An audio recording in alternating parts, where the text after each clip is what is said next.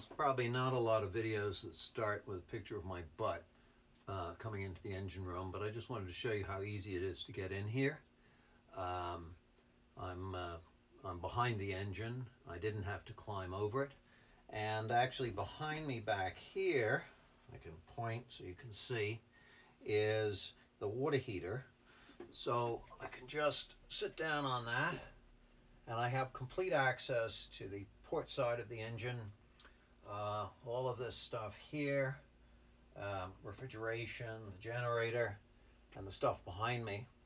And then if I want to access the other side of the engine, of course, it's wide open through the doors. So most about what you're about to see will be shot sitting right where I am now, so you have some perspective. And I'm just going to take you through the engine room. I know it looks intimidating, but what you see here is actually no more than would be on a 45-foot boat, a simple 45-foot boat, except maybe the generator. But it's spread out so you can see it and work on it. And I can tell you, having worked on a bunch of boats in my life, that when you have something to fix or install, access is about half the job. And on this boat, access is easy. It's all right in front of you. And the other advantage is you see things before they go badly wrong. You see them when they start to go slightly wrong. Maybe a leak or something in an engine hose. You don't see that when an engine's crammed under the cockpit. Well, we're now looking to port, and that's the isolation transformer on the right-hand side upper corner. And on the left, there's what's called a soft starter, and with a switch next to it. That's for Europe. If you're in Europe and you use an isolation transformer, because of the high inrush current at 220 volts, you'll pop the dock breaker almost every time. So particularly if you're set up North American wise. So that there solves that problem. It's a Mastervolt product.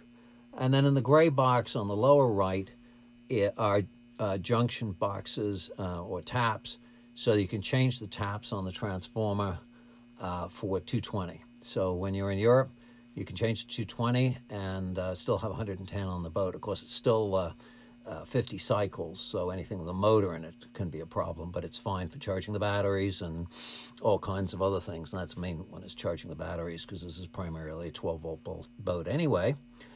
And we also have a full set of adapter plugs, adapter cords that adapt the North American 30 amp to all of the things you'll find on the wharves in Europe and other 220 volt countries. Up here we can see two pumps.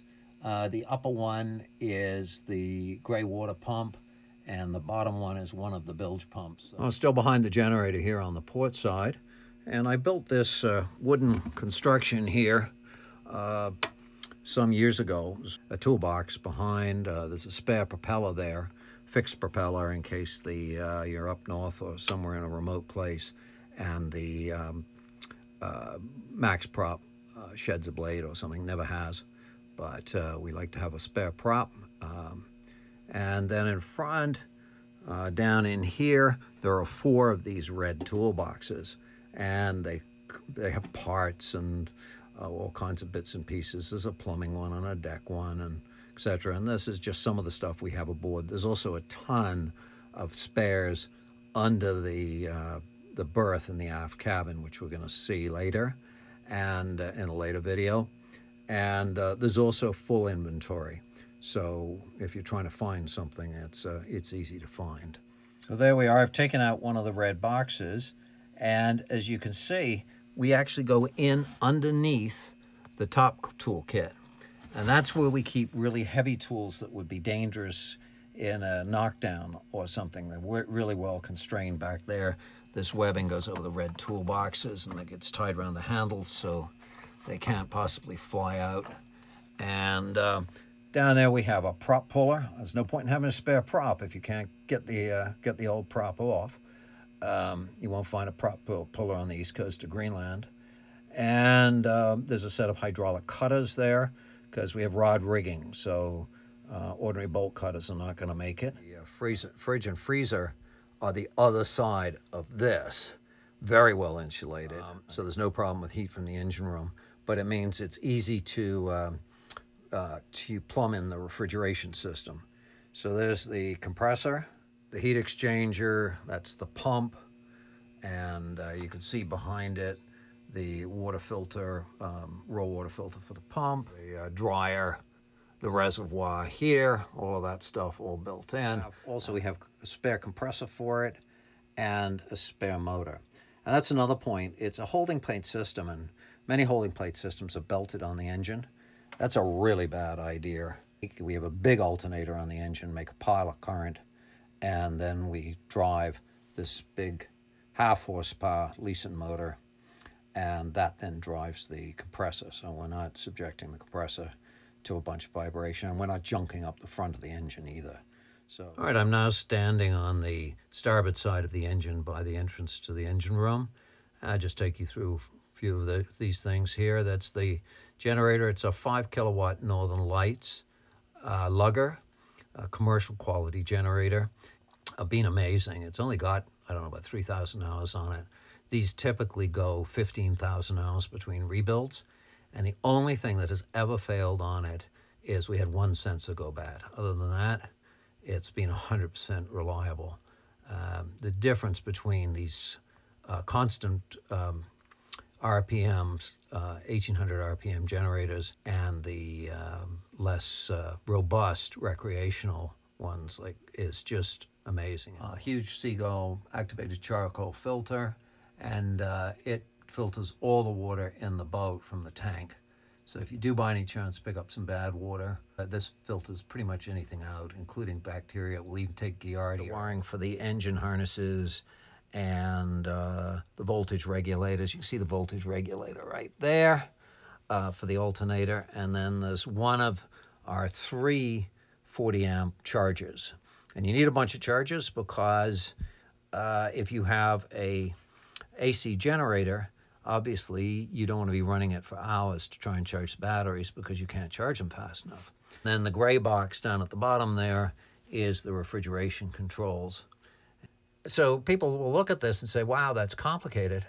But in fact, it's just exactly the same as you would have in pretty much any boat. The difference is that you can see it, and it just makes it way easier to operate and get to. And while we're talking about wiring and ease of getting to it, that's the just as you come into the engine room aft, and it's all the 12 volt high current wiring, 2 master switches, one's the house, and the house battery's broken in 1, 2 both, so it's the house bank is in 2 banks, and then there's a separate engine start battery which is controlled by the other switch. And again, really easy to work on. The neutral bus up there, positive bus there. You can see everything's fused. Batteries are fused to ABYC specs. There's a gang solenoid which automatically gangs the battery when we're charging, the engine battery, so it charges.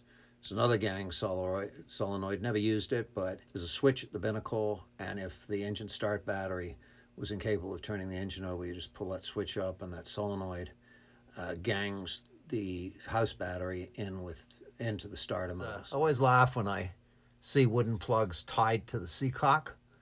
I mean, that's the standard, I know, but think about it for a moment. You've got a problem with that's a 2-inch seacock, and so you've got a fountain probably 10 feet high, or it would be if it wasn't spraying you in the face. And you got to go down there and get the wooden plug to solve the problem. Not a good idea.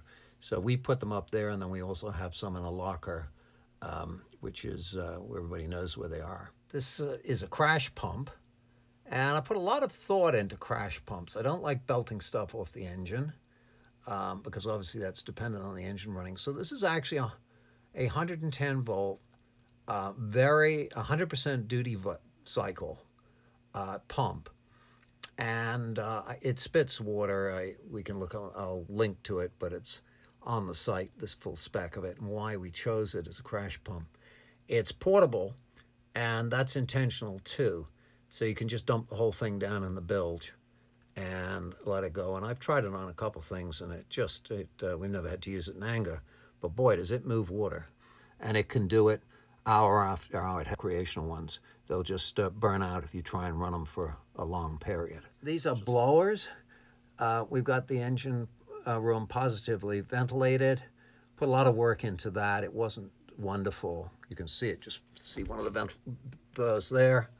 That's blowing in, and then up on the engine room roof there's one that's sucking, and we've got them balanced out. They go out through derades, so they're safe from flooding, and we've got them balanced out so that the engine room, allowing for the amount of air that the engine itself is using, is just a little negative pressure, so you're not blowing a lot of heat into the boat. You don't want the engine room to be positive pressure because you end up blowing heat and fumes and everything else into the boat. This little Y fitting here, a blower over the stove in the galley extractor, and that's really nice to have because one of the byproducts of propane when you burn it is water vapor. That's a lot of reasons that a lot of yachts are so damp. This is the brand new engine room fire suppression system that I put in this spring, and it's fully ABYC compliant, and it's one of the new not so environmentally hazardous fire suppression agents, but it's not going to hurt the engine or anything. And it has both a manual pull cable, you can see that. This was actually done with advice from a full-on commercial fire suppression company. And you can see little details that they specified, like the manual pull cable is covered with a fireproof shield. Not a lot of help if the pull cable itself melts, is it? And there's also a sensor, and that all goes to a control box outside the engine room, which I'll talk about on the chart table. It's right where it needs to be, right above the main engine fuel injection area. One of the other things I learned is that diesel does burn, and when they have a bad fire, it is almost invariably because something went wrong in the fuel injection system, an injector pipe or something like that, and then that atomized diesel ignited. And the stories they told me about what happens then and how much gas you need to suppress it were sobering indeed. They specified this bottle. It's huge and much bigger than the old one. And the reason they did that is because they wanted to make sure they could flood the entire engine room, which is quite large, and the adjacent bilge. Because if you can't flood the adjacent bilge with fire suppressant, then you lose the fire suppressant in the main engine room and you get a flashback. Looking at the forward engine room bulkhead, sort of under the companionway, if you can imagine.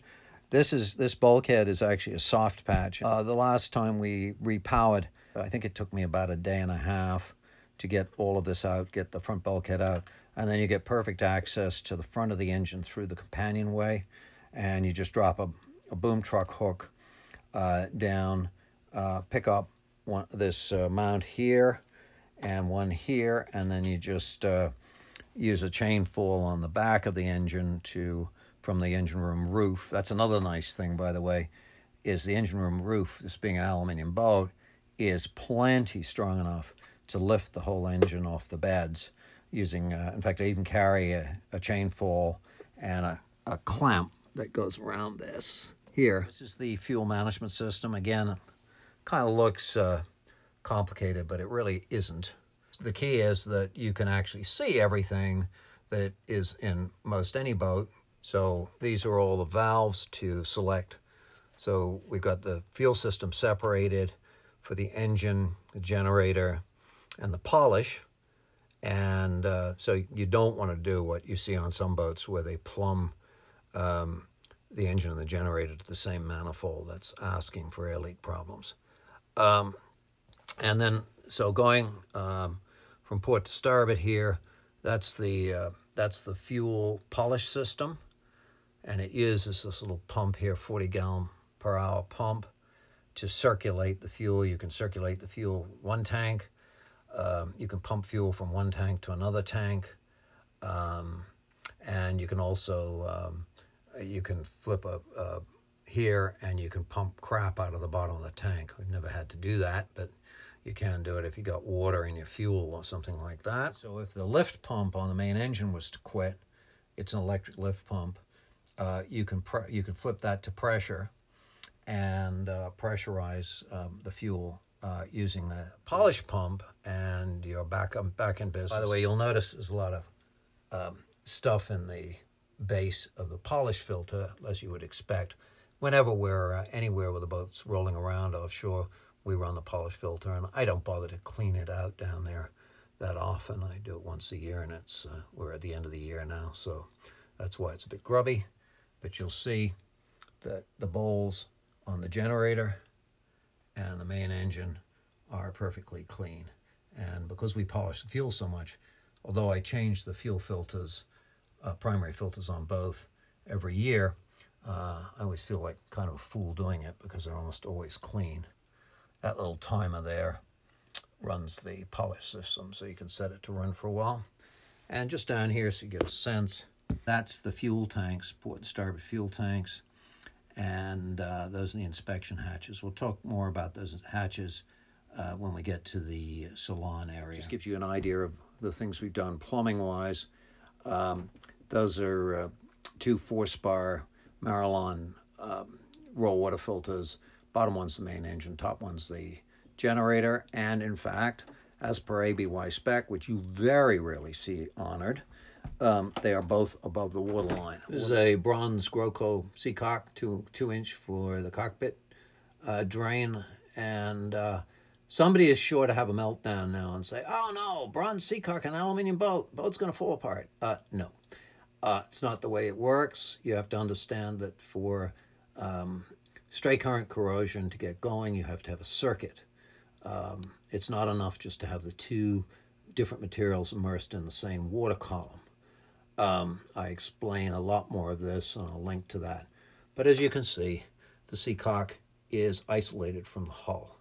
You'll notice under the Seacock, there is absolutely no corrosion. And no pitting, nothing. I think a lot of the stories about aluminum boats get going because people blame things like this, and what the actual problem was straight current corrosion. And I'll talk about that a little bit more in the when we're at the chart tables and we look at the meter that checks for that. We just had the boat surveyed by not just an ordinary surveyor, but by a marine engineer who designs and builds metal boats.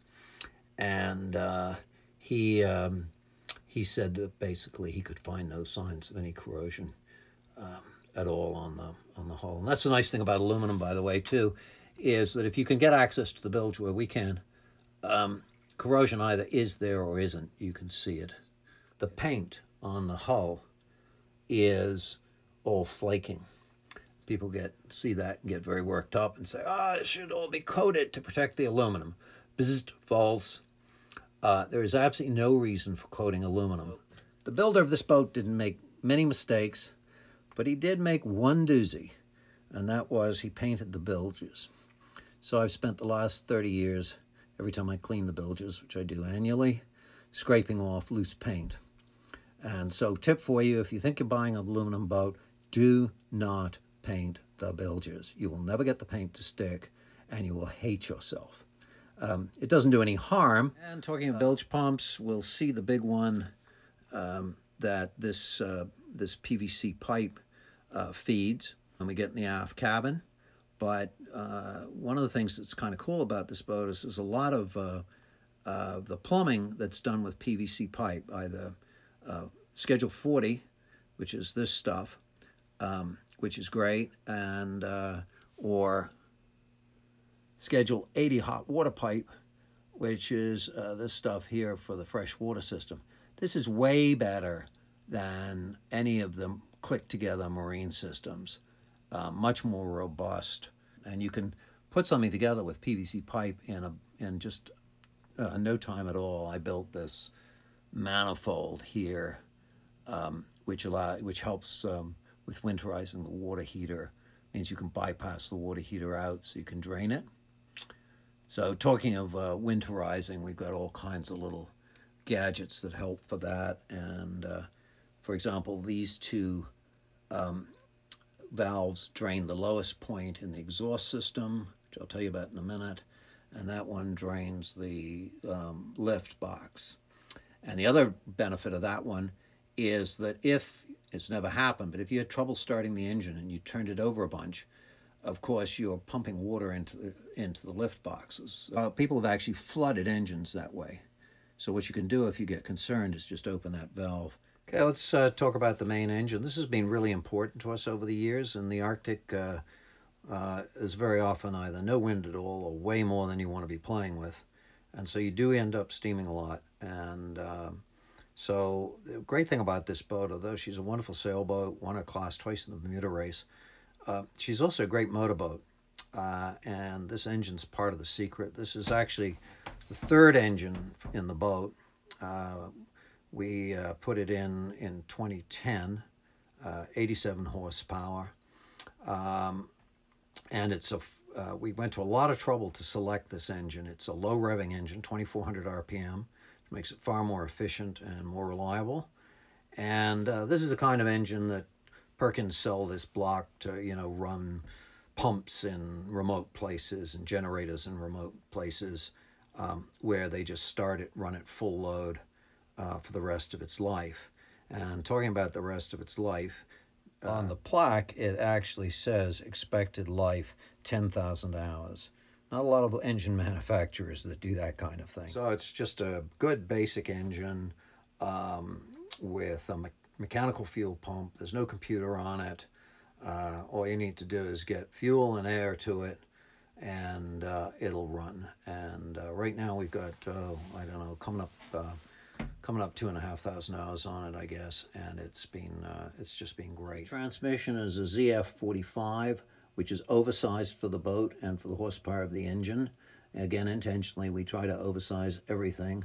And it drives a constant velocity joint from Aquadrive, which you can see there. And then the shaft itself pushes into a thrust bearing that is on this thrust plate, which is welded, or the flange it's on is welded into the hull.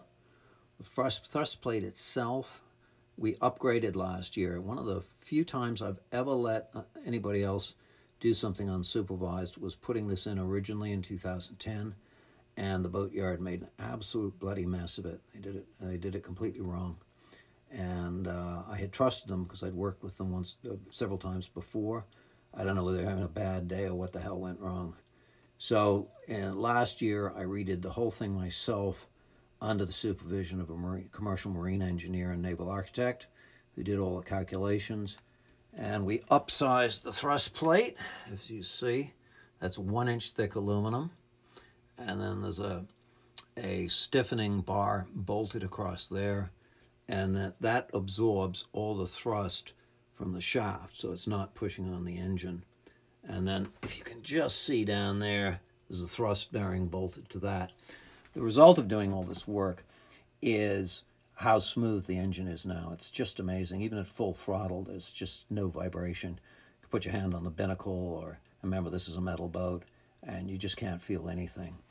And then back aft there's a dripless seal, and of course I redid all that while I was back there. The shaft is also Aquamet, or one of those. It is 4 years old. The one we had in there got scored by a defective cutlass bearing. Who knew? So we just replaced it. Probably we could have filled up the score with weld, or companies will do that for you and polish it, but we don't do things that way on this boat because of the kind of places we've always visited. Steering gear is nice and simple, but there's a chain coming down from the binnacle there, and you can see this big jack shaft here that has in these industrial bearings. Big chain coming down there, stainless steel chain. That comes back here to a stainless steel chain on the same jack shaft, and then that goes to the cables, and they run aft to the rudder shaft. And these custom sheaves, which are in cheeks that are welded to the hull all the way along, and they have Barnes bushings, bearings.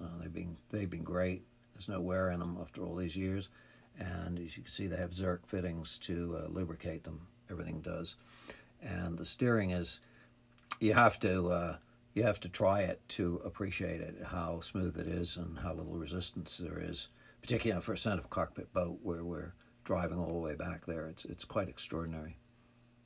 I was talking about how smooth the engine is and how I redid everything. I also put new mounts on while I was about it, and you can see if I'm moving the engine intentionally here just with a hand. These are very soft mounts, and they're provided by Aquadrive and engineered by Aquadrive in Germany when you send them the specifications. And so you can have soft mounts which stop any vibration going into the boat because you're not absorbing the thrust from the shaft. That's being taken by that thrust plate we showed you. The orange stuff underneath is what's called chock fast. And I realigned the engine absolutely dead nuts perfect on that stuff last year. And this is what the commercial guys use to align big ship engines. I mean, they align engines in super tankers with this stuff. And it's just so much better than messing with the silly shims and everything you see in the recreational world. Before we leave the engine, let's talk about the exhaust system a bit. Exhaust systems can be a real problem in center cockpit boats, because if you try and pump the water all the way out the stern, you get too much back pressure. And if you take it out the side of the boat, as you often see, you always have a flood risk, flooding the engine risk when the boat's heeled. So there's a better solution, and we put this in when we put this engine in. Like the generator, we've dry stacked the exhaust as it comes out of the engine, and you can see that there. So that's dry, and that is well above the waterline. I think, so I remember 18 inches above the waterline before we inject the water. So even, for example, if a siphon brake failed, you're not going to flood the engine because you can't siphon uphill, which was what you'd be trying to do. And then we mix in water right there in the elbow. The elbow is covered with this nice material. I got this custom built by a guy out in BC who does dry stack covers, and it's just really a nice piece of kit. Water is injected, and it comes into this lift muffler. It'd be pretty standard on most boats. It then comes up here to a water separator. This is a system from Halliard Marine in England, who really do these well. They fully designed it for this boat, custom design. And the water is then taken out there and goes down through this no return valve. We do everything we can to reduce the chances of any flooding to zero, and we've never had any trouble. And that goes out a seacock in the bottom of the boat. You can probably just see there. And then the now cool but dry exhaust goes out the stern of the boat. So there's no back pressure because you're not trying to pump water out there. The engine has a single powerful 12-volt alternator on it. I think it's 160 amps. And it's twin half-inch belts, so you can take that power off. We built this nice little gadget here to tension the alternator. I'm not a believer in putting two alternators on engines. I know people do that, but it's just junking up the engine.